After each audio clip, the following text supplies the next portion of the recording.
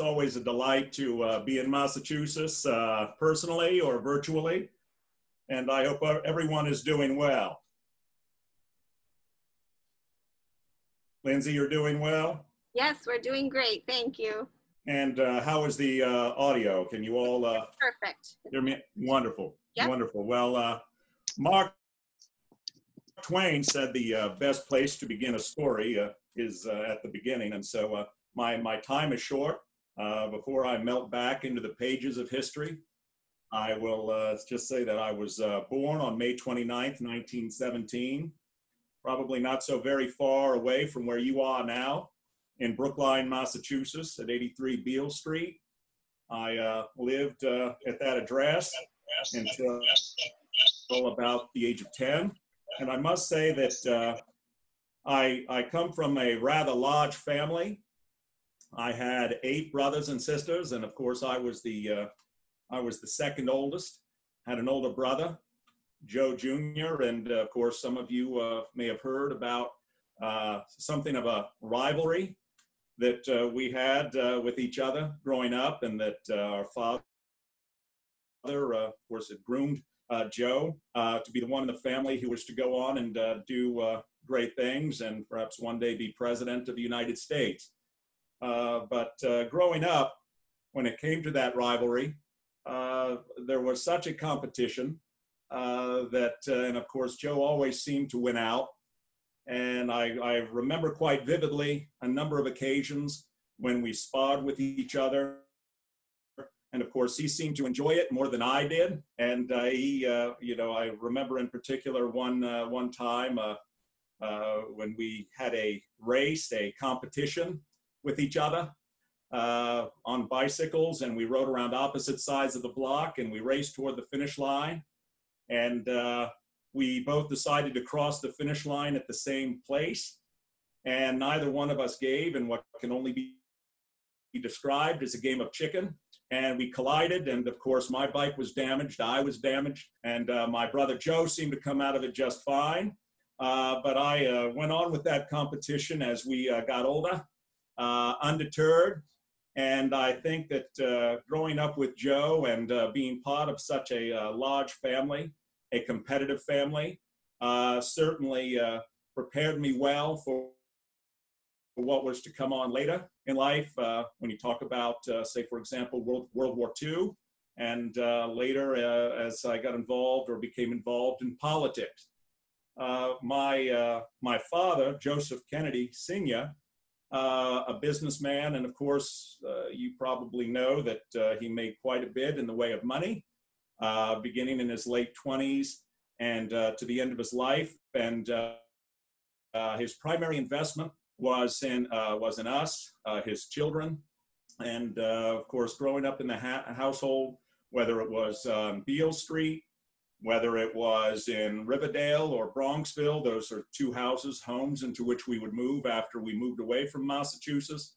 And of course, when it came to our compound on Cape Cod, Hyannisport, spending more and more time there over the years. I must say that growing up in the Kennedy family was an experience that many of my friends and acquaintances, they don't know if they could have done it.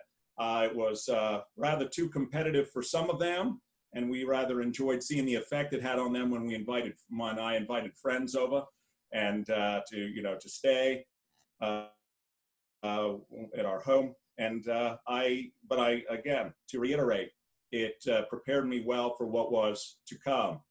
My brother Bobby always said that, what a great risk a mosquito would take in biting me, because it was almost sure to die. I had a number of ailments growing up, a number of illnesses, a number of health challenges, which, again, I think in their own way, they fortified me to become, politically astute, active, and of course, persevering. It was something that I never really talked about as far as all the illnesses that I experienced growing up, and a number of times where, when I nearly passed away due to some of those illnesses. And as well, I was born with an infirm or a bad back congenitally. I know what was said during the campaigns that I ran, from when I ran for the House of Representatives, the 11th Congressional District, Massachusetts, all the way up to the presidency, and talking about how I, initially injured my back playing football at Harvard, JV football, and then, of course, on the PT 109, the Pacific in 1943, and of course that exacerbated my already bad back. But the truth was that I was actually born with a bad back. So from birth, I was dealing with that challenge, and of course there was more than one surgery which I experienced in order to try to rectify the problem with my back, and of course that only made my back problems worse. But regardless, as we moved on down my own personal timeline, I growing up very close to my sister Kathleen Kick, and of course I never really got to know, at least in my relative youth, Teddy, who was the 9th child. It was I had to get to know him later, and eventually did, and so he helped with my vice presidential campaign in 1956, as well as my presidential campaign in 1960. But and also some individuals during the 1960 campaign, some reporters had questions about my sister Rosemary, and what she had been dealing with and going through, and the fact of the matter was that she had been born with some mental challenges, and the family, during my lifetime, we really didn't talk much about what Rosemary was dealing with, and initially felt that it was no one else's business, as far as what my sister was going through. And then, of course, my father, without my mother's consent or knowledge, had put her through, had paid for a surgery for Rosemary that only made her mental challenges more challenging, and actually set her back, and she never really recovered from that.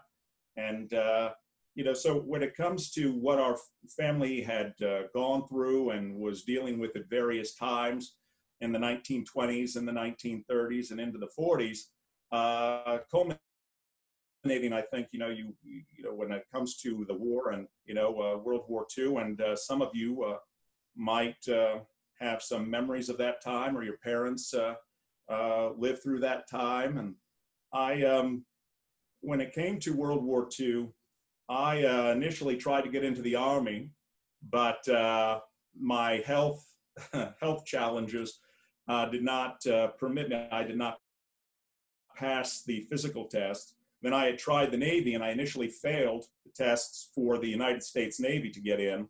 But I, of course, a famous father who pulled some strings to get me into the Navy and to get me through the physical.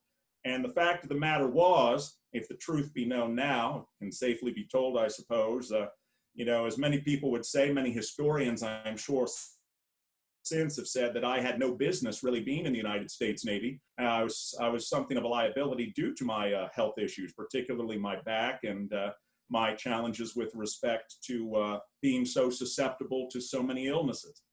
And of course, one of the things that was discovered was that I had something called Addison's disease. It, of course, adversely affected my adrenal glands and of my immune system, and so that would explain why I went through so much in the way of illnesses when I was young, and even into my 20s and early 30s, and why my back had there was such a challenge when it came to the healing of my back. And if it had not been for corticosteroid treatments, I would not have lived probably to run for president of the United States. That, of course, was a closely kept secret up through the end of my presidency, that I was dealing with Addison's, and I did receive injections, and I also, received pills that were placed beneath my skin and would dissolve over time, or tablets. that would dissolve and give me the medication that I needed, provide me with the medication that I needed in order to live. And so but they also posed health challenges of their own. It was a very interesting and difficult time, but I didn't want to put it on anyone else. And I took those health challenges for what they were, and I'd like to think that I overcame them and was able to, do the various jobs that I did and do them in a relatively high fashion. Now, the most questions I have received, over time, about, and I don't talk about them very much or didn't. And that, of course, was my service in World War II after graduating from Harvard and in 1940 and becoming something of a well-known author, Why England Slept. I did my thesis work, and it received recognition. And with the help of my father, he made sure that it was published, and he bought many copies of the book in order to assure that it became a bestseller. And so I examined the reasons why England was so ill prepared for Hitler and the coming of war, and what England should have done and what the United States should be doing in order to prepare for the challenge that Hitler posed. And so that brought me some notoriety in 1940-41. And then, of course, my efforts to get into the military, thanks to my father and my older brother, Joe, with whom I had that competition, ongoing competition. He was already in the military. And of course, in 1943, my PT boat was sunk by a Japanese destroyer, the Amagiri.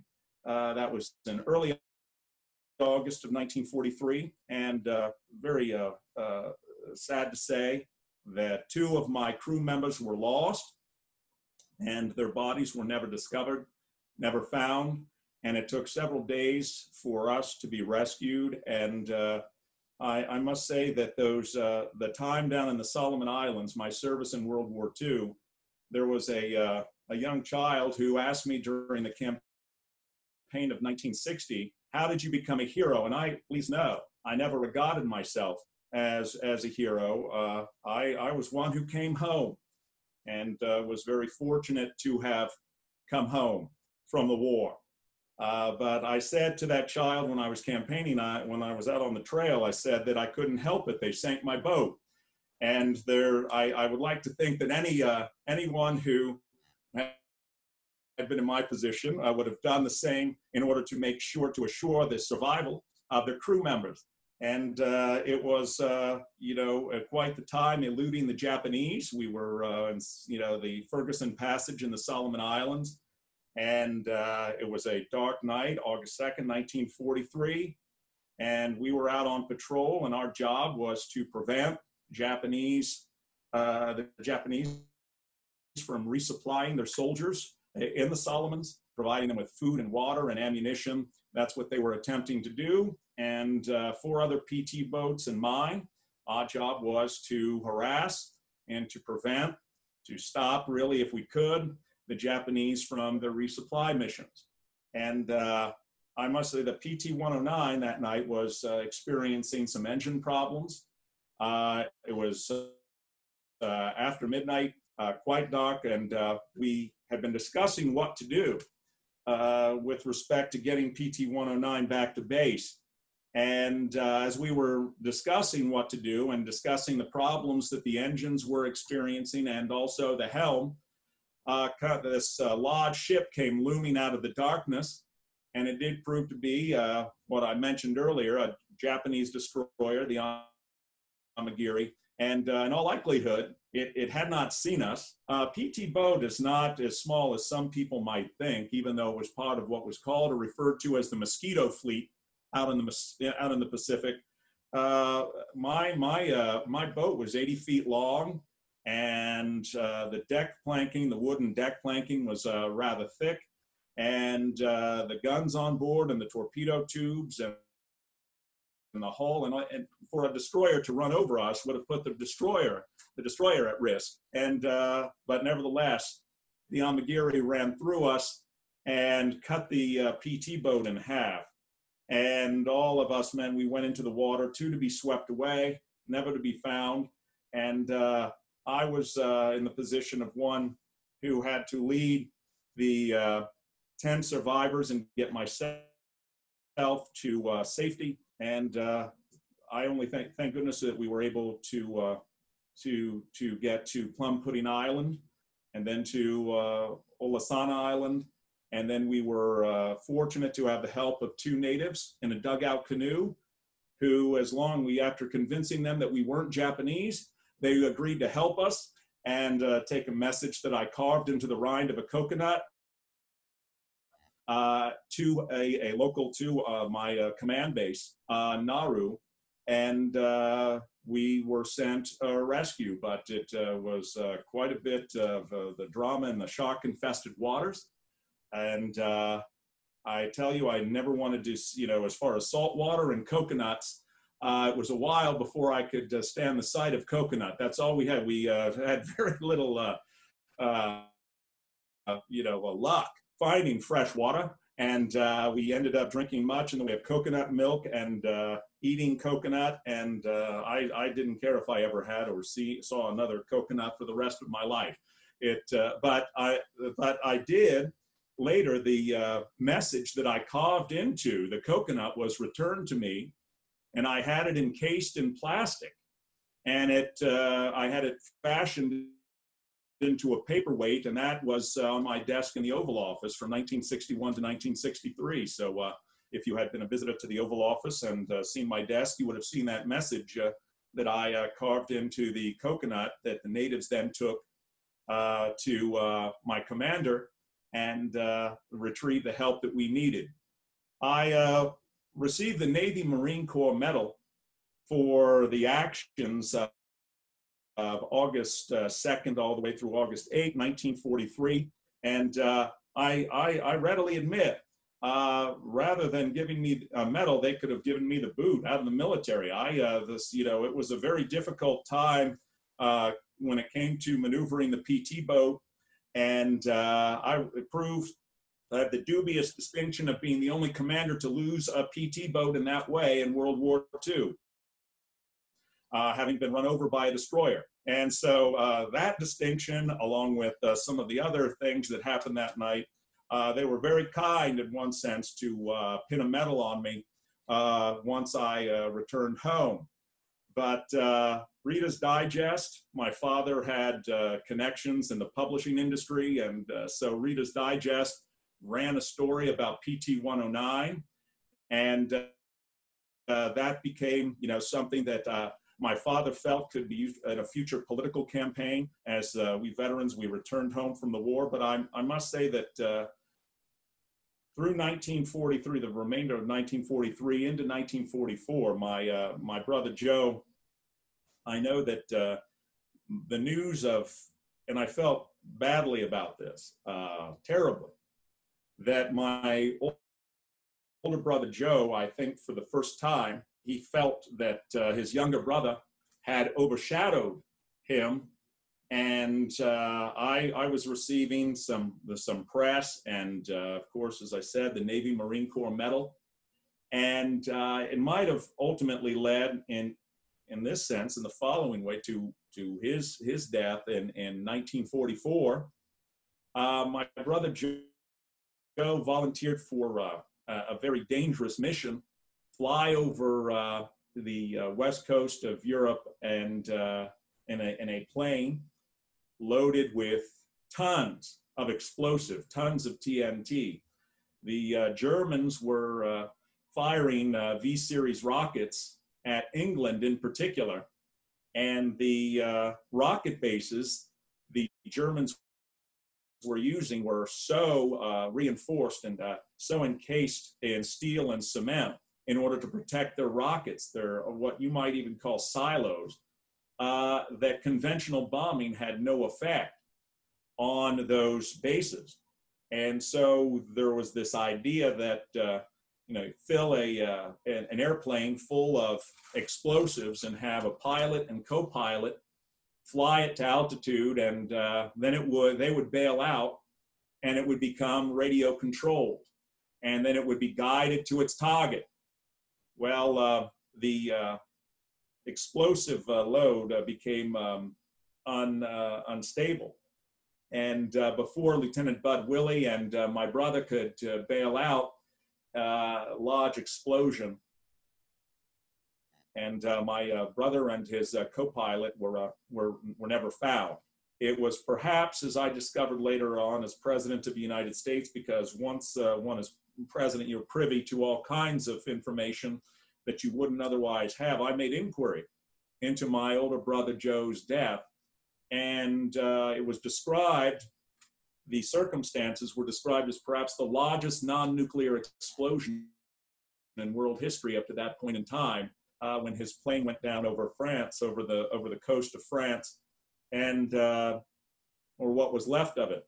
And I found out furthermore that intelligence had been wrong, that there was no V-series rocket base where his plane was headed.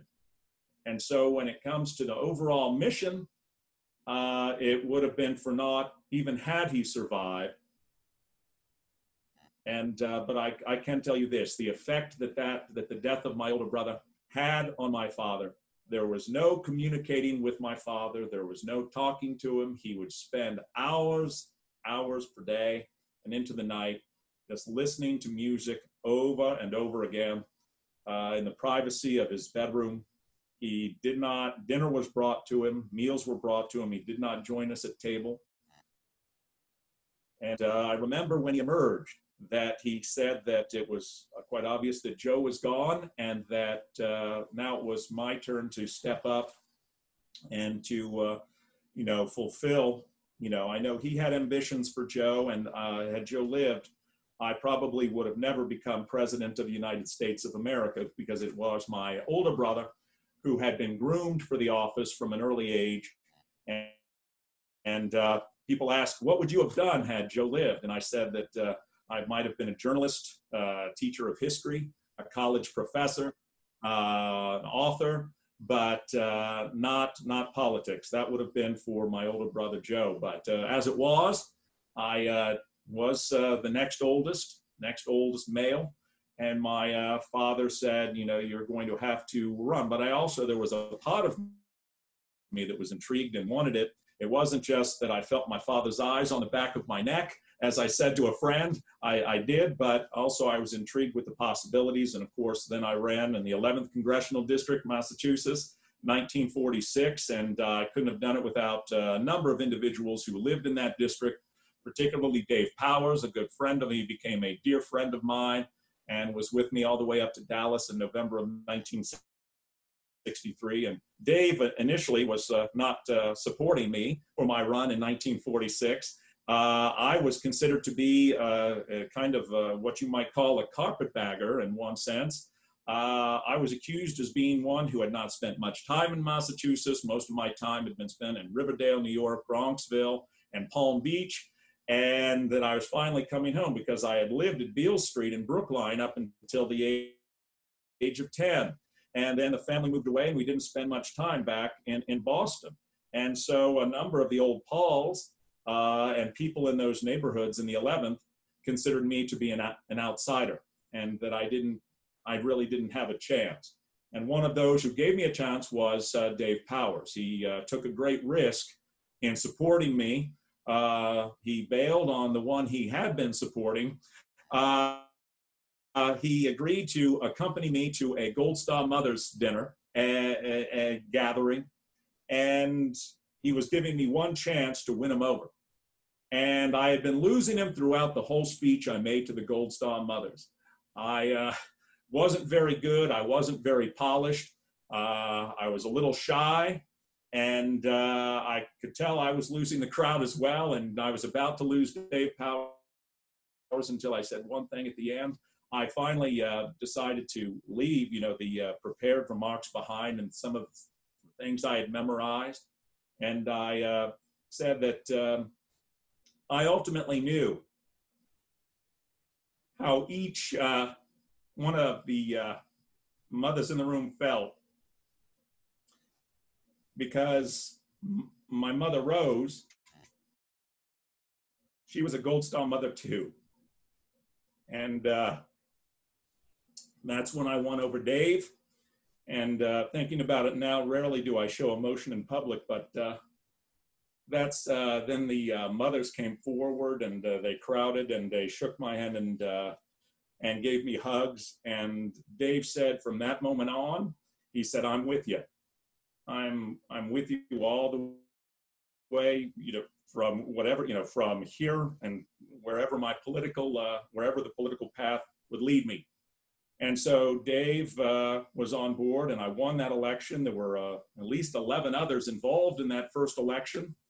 There were 3 individuals with the same name who were on the ballot. Joe Russo, there was one on the ballot, one Joe Russo. His campaign slogan became it was related to his place on the ballot. He said, "Vote for the one in the middle." There were 3 Joe Russos, and then there were 8 others, including myself, running in that first House campaign. And I was able to win the primary, the Democratic primary, which had the 11, and then of course the Republican challenger was was Barry. And so that was the first of 3 runs for the House of Representatives, and winning them all. And then in 1952, I decided to run for the Senate, and I went up against Henry Cabot Lodge Jr., and he, of course, had been Eisenhower's campaign manager in '52. So he's going to try to run for a Senate seat. He's trying to manage a campaign for Eisenhower. And I remember that campaign. Bobby worked very hard as my campaign manager and crisscrossed the state of Massachusetts.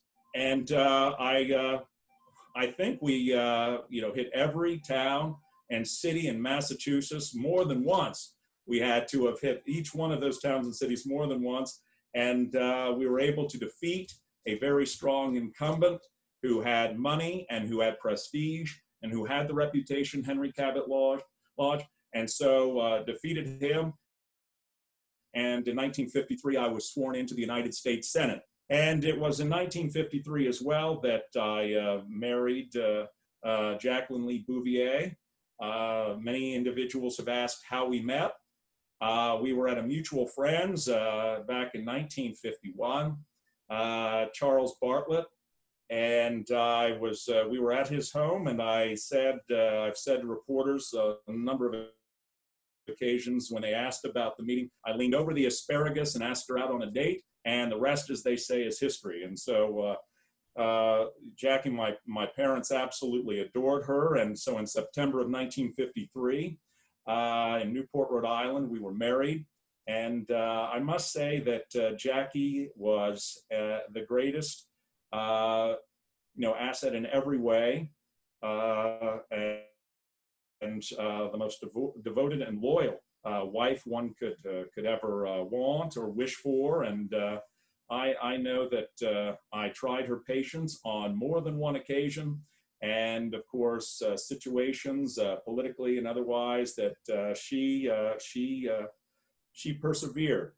She was able to make it through, and she was also inwardly tough in so many respects, and she would have to be to become a member of my family. And she, of course, with you look at the number of languages that she spoke, and just so widely read, and just so very intellectual as well as real world. And so I couldn't have wished for a better wife. And so from 1953 on up to 1963, when it came to our relationship, I must say, as I look back, she was one of the big reasons that I was able to do the things that I did. And I would hope that since 1963 that she has received the recognition beyond what she received in my lifetime for what she was able, for her accomplishments in her own right, and for what she did as First Lady of the United States, and of course for helping me in so many ways to attain that office. She gave to attain the presidency. She did so much, and she gave up so much, and she went through so much. We lost a child in 56. Caroline was born in 1957, November of 57. John Jr. born in 1960. And then, of course, some of you perhaps know that we lost a son in 1963. And through it all, I just don't know. Jackie, the internal fortitude and her ability to go on was just absolutely extraordinary. As life progressed through the 1950s, I was dealing with so much medically, and she was so instrumental in helping me through it, as was my family and as were my friends. I had to go through back surgery soon after becoming a United States Senator. Some of you may recall, when it comes to your reading of history or experiencing it, Joseph McCarthy of Wisconsin and his search for communists in the Department of State and elsewhere. I knew McCarthy well. He had dated one of my sisters.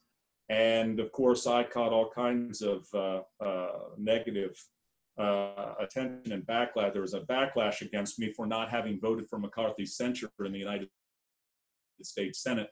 I could offer the excuse that I was ill, I was hospitalized, I had almost lost my life. My back was giving me problems in 1954, 55. And I could have paired my vote and voted against McCarthy, but McCarthy, he is a close friend of the family.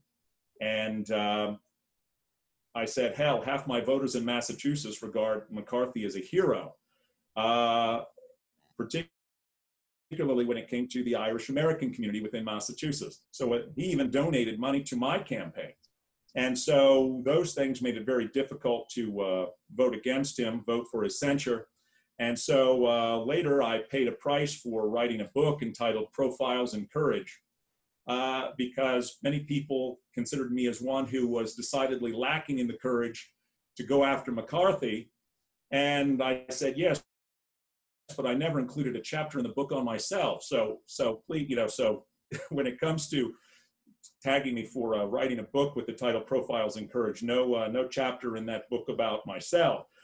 With respect to, life beyond 1955, 56, I had a good chance at the vice presidency in 1956, and Estes Kefauver of Tennessee eventually got the nomination to run for vice president with Adlai Stevenson.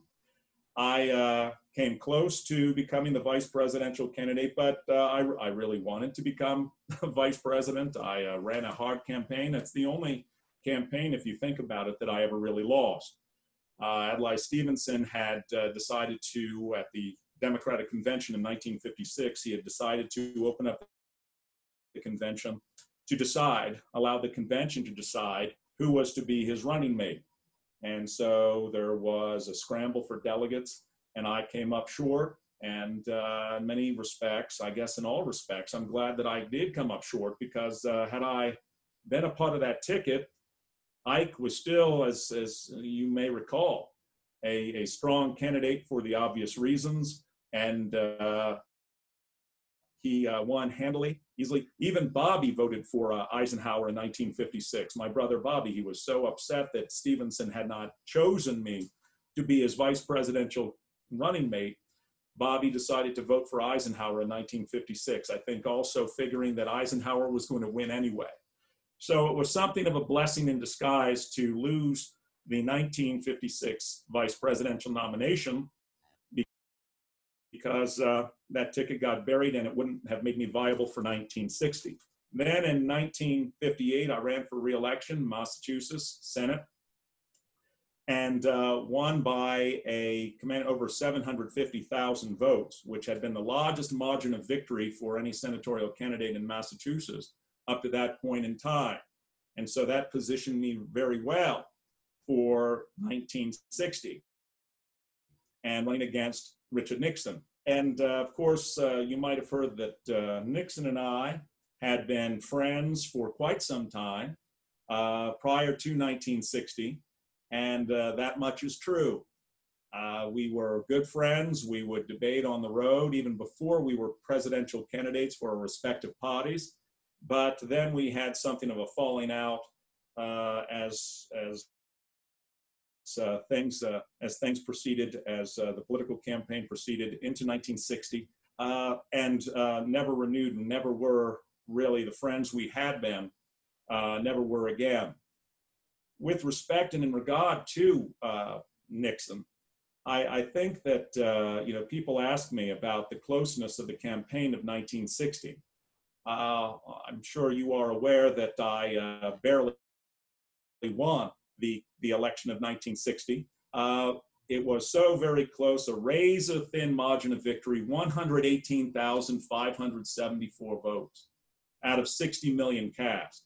If only one voter per precinct across the country had switched his or her vote to Nixon, the result would have been the other way in Nixon's favor. And I always, after the election, November of 1960 on, most of the time I carried a tiny slip of paper in my pocket to remind myself of the slender margin of victory over Nixon, 118,574 votes. And I should have taken the advice of, I should have taken my father at his word.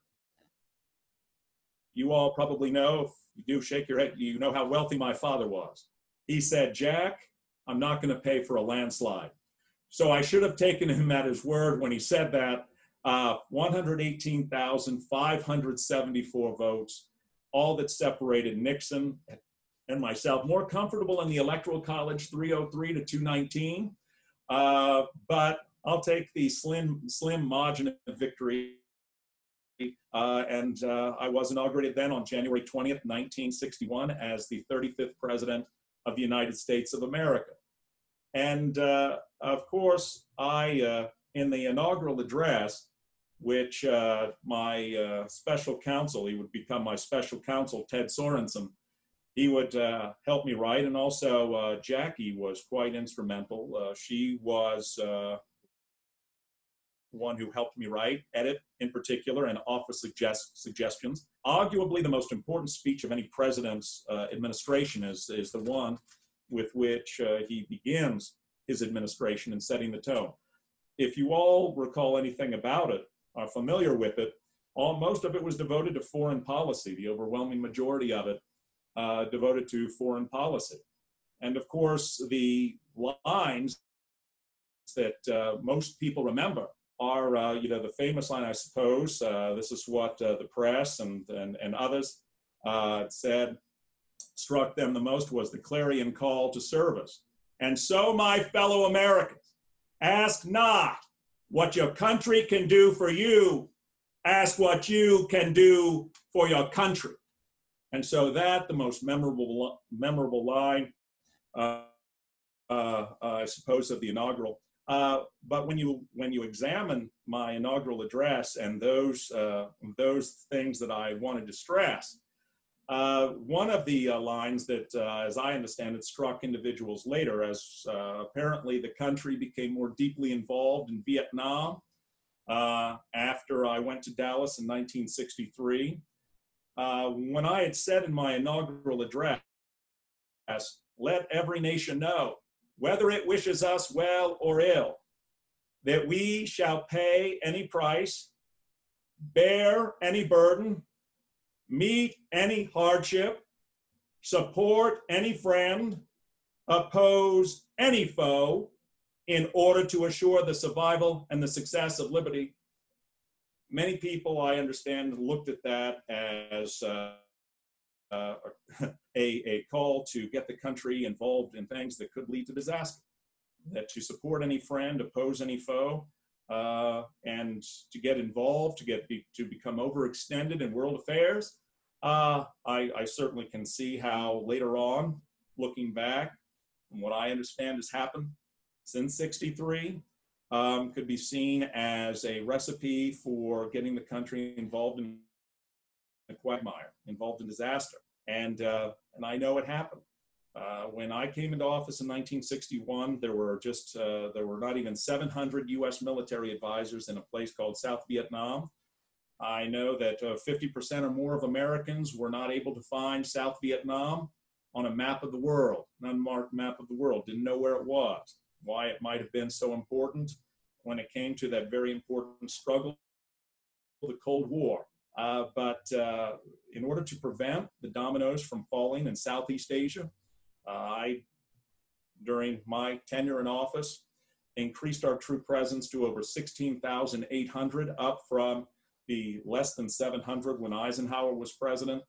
And so I dramatically increased our presence in South Vietnam in order to help those individuals in South Vietnam, to help them help themselves stave off the communists. When it comes to Cuba, many of you perhaps remember Fidel Castro, and my determination to see Castro removed from power. So there was the Bay of Pigs, the greatest mistake of my presidency, and one for which I admitted full responsibility. And of course, ironically, my popularity soared into the high 70%, over 75%, when it came to ultimately, I understand that my popularity in some polls was at near 80%, even after such a disaster as the Bay of Pigs, ordering Cuban exiles, giving the go-ahead for Cuban exiles who had been trained by the United States to go and retake their country, and there weren't even 2,000 of them. And of course, I called off, what should have been, one of the keys of the operation, air power. I did give the order to have the aircraft, the pilots stand down, and no air cover was provided to the members of the brigade who were going to try to wrest the island from Castro. And it was a humiliating defeat. And the United States, of course, suffered, I think, considerably in the short term.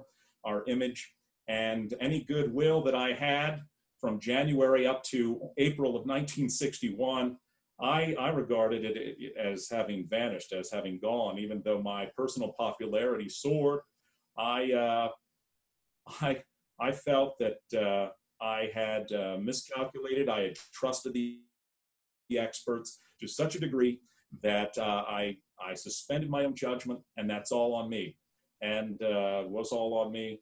And so I made some changes during my administration. Bobby became my #1 advisor. I had selected Bobby to be Attorney General of the United States, even though he had no previous experience really practicing law or in any. I told the reporters that when they asked me about Bobby's lack of experience, I said I didn't see any reason not to give him some experience as Attorney General before he went out to practice law privately. They didn't think, they thought that was perhaps a little humorous, but not many people were laughing because Bobby was rather young. But I'll tell you, he was integral to the remainder of my presidency with respect to giving me the advice I felt I needed, and to dealing with the Joint Chiefs of Staff and with the CIA in particular. But what you have to understand and realize is that from 1961 to 1963, the Cold War paradigm, the Cold War struggle was the main focus of attention, with Khrushchev of the Soviet Union, and also to lesser but not inconsiderable degree, Mao in China, and concerns about a monolithic communist bloc. And, one that was seemingly, and perhaps in reality, it was intent on world domination. And so, of course, during my administration, Vietnam and defense buildup, calling for increase in a space race, when it came to our intention to put a man on the moon and return him safely to the Earth. Hope that did eventually happen before the decade of the 1960s was out, but all within that Cold War competition and the determination that the United States was not going to fall behind the Soviet Union, that we would retain our position of preeminence in the world, and that the United States, many people, began to wonder worldwide, globally, what Khrushchev was doing. I said during the campaign of 1960, I wanted people around the world to wonder what the President of the United States was doing, not what Khrushchev was doing. But at the same time, trying to pursue a path, even though we're building up our arms. By 1963, I came to the conclusion that we could not, that cannot be sustained, and that the possibility of miscalculation, particularly in light of the Cuban Missile Crisis of 1962, we were very close to nuclear war, closer than most people, I think, at the time, or maybe even since, realized. It's my understanding that the Soviets had gotten nuclear weapons on the island. They had warheads on the island. And that if I had ordered an attack on the missile bases in Cuba in 1962, that there could have easily been a World War III, because those weapons were actually nearer to being fired, having that capability, than we thought at the time. And so Khrushchev and I were able to come to an agreement in late October of 1962 and averted a catastrophe. And I would hope that the world hasn't come any closer to nuclear war when compared to October of 1962, those 13 days, because quite frankly, that kind of brinkmanship, playing with the lives of literally billions of people, that cannot be allowed to come to pass, again, in my humble opinion. And so that's why, as well, I was for a nuclear test ban treaty, which we were able to get in 1963. And of course, my speech at American University in 1963, offering the olive branch to Khrushchev, who called that speech one of the greatest. He said, my inaugural address, as well as the American University speech, greatest speeches of any American president since Franklin Roosevelt. So during the Cold War, or of the Cold War, we all inhabit this small planet. We all breathe the same air. We all cherish our children's future, and we are all mortal. What I said to the graduating class of American University in 1963. I know that I've covered quite a bit. I know that my time runs short, and I would hope that your patience is not running short. You have been very kind to listen to me. I hope there are no faint hearts in Massachusetts. You've invited me into your rooms virtually, and for that I am indebted. I appreciate it so very much. So if there are any questions before I melt back into the pages of history, please feel free to ask, and I will be delighted to take them. Ms. Reardon? I thought it was really interesting that you were so upfront and honest. And I'm someone who still has a Kennedy hat from the very first election. So I am definitely a Kennedy person, but I think it was very refreshing that you were, I'd say you were very pro-Kennedy in your presentation, but I also think you were very honest about the fact that no one is perfect. And, it was a tough time when, we all know where we were that day in 1963. And we can recount that day with great detail and the days following it. So, but thank you very much. Thank you, ma'am. Thank you so much. Profoundly appreciate it. Profoundly. I do. Ms. Hoffman, it looks like you have a question.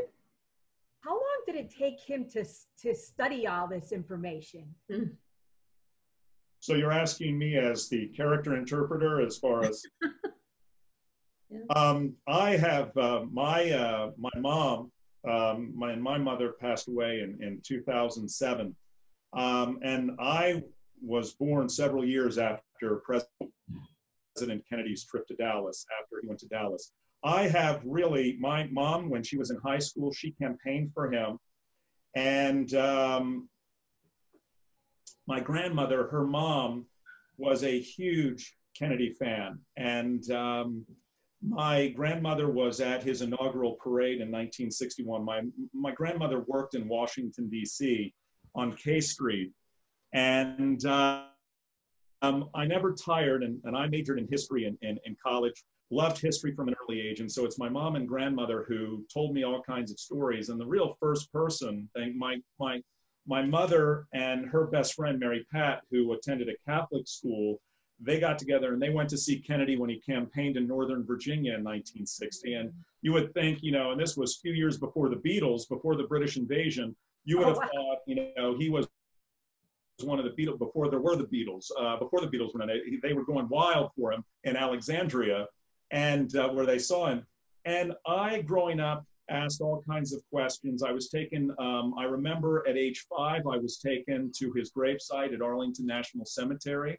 We lived only a few miles from Arlington National Cemetery. I was taken there, and the eternal flame and everything was explained to me by my parents. And it just, and then the events, you know, when I got a little older, you know, the events, Dallas in particular, and what happened to President Kennedy.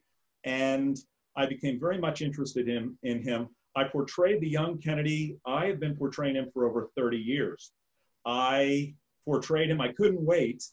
And so I portrayed the young John F. Kennedy starting when I was 17 and 18.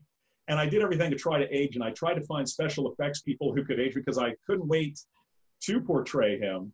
And so I did for my high school AP US history class. I was asked to do so, and I did. And then in colleges and universities, Democratic Party fundraisers, even Republicans like him. There's a lot to, I mean, Ronald Reagan, one of his favorite presidents was John F. Kennedy. So one of the events I did as an adult back in 2011, I was up at the Gerald Ford Presidential Museum in Grand Rapids, Michigan, to portray Kennedy on stage, along with 4 other gentlemen portraying presidents. And it's just opened up all kinds of doors. You know, I can't tell you how great Dave Powers was to me when I was in college. John Siegenthaler, Adam Yarmolinsky, people like that, John Jr. I was supposed to meet with him in summer of 1999. And then I woke up one morning in my apartment and saw the terrible news that his plane had gone down. We were going to discuss recreating the Kennedy State Dinner at Mount Vernon, home of George Washington. That was in July, the anniversary of that first state dinner outside of the White House. July 11th, 1961, Muhammad Ayub Khan of Pakistan. And so we were going to talk about recreating that dinner. And of course, sadly and tragically, that conversation never came to be. But Dave Powers went to the Kennedy Library at Columbia Point and talked to him, had a great interview with him. He was nothing but great. I miss him very much. And all the members of the Kennedy administration, those who work with Bobby, who have given me their time, former Secret Service agents, who have given me their time to talk about him, and they've been so kind. Just one of the things that you might be interested in, so many, when I performed, and this is my first virtual performance, and it is the first performance I've done in over 5 years of Kennedy. I've been portraying other, and I just love portraying it, and particularly giving the speeches when I'm actually in front of a crowd, and, you know, the staccato finger jet, and I just love it all. But people have been very generous with their gifts as well. Secret Service agents who received gifts from President Kennedy and Mrs. Kennedy, and they pass them along to me, and I share them with school groups, adult group, this, that, you know, you name the group, I will take them out. Everyone has just been so touchingly generous with their time and with the material things that they've given. A glass that President Kennedy gave to someone, it has Air Force One, President of the United States, and his signature stenciled on the back. Someone gave that to me when I was 22 years old. And it had been given to him by President Kennedy. He wrote on Air Force One with President Kennedy, says, I want you, you know, I want you to have this glass. This was given to pictures of Jacqueline, her first official portrait, in June of 1961. Someone who had been given that portrait by the man who took the picture when he worked for Senator Everett Dirksen on Capitol Hill. He knew the photographer. The photographer gave him something from the original roll of film. Same with pictures of President Kennedy. So I'm just all over the place, I know, but it's just, so for over 30 years I've been portraying him. It has taken when it comes to getting into all the papers of President Kennedy, when it comes to the interviews, when it comes to all the books I could read, Ted Sorensen, Arthur Schlesinger, Dalek, you name it.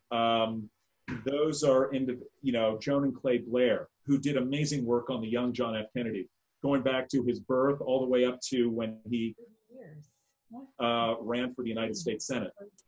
Price, just a very retentive memory.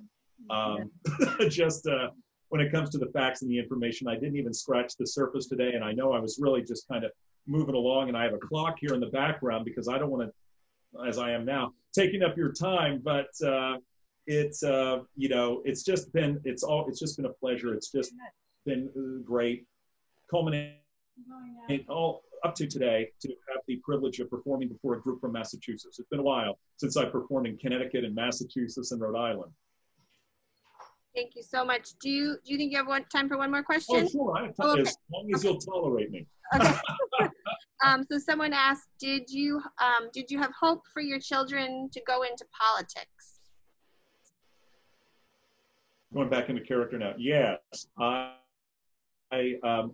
was perhaps, there were some thoughts about John Jr. going into politics, and if Caroline was so disposed, but there was talk of course, Bobby becoming president, and then after Bobby becoming president, then there was the talk of Teddy going on to become president, but that was in private because I didn't want the charge of too many Kennedys and some kind of Kennedy dynasty or the establishment of a modern form of royalty in the country. So most of those conversations were kept private about Bobby eventually, maybe in '68, and after Bobby, Teddy at some point, and then of course you would have John Jr. and Caroline old enough. But I don't know if the country could have taken so many Kennedys. But there were those conversations behind the scenes, yes. All have been so wonderful. And Lindsay, thank you so much. Thank you so much. Calling me up, inviting me, and everyone who stayed with me and listened and took something away from this of value. Thank you so much. It's been an honor and a privilege to perform today. Thank you.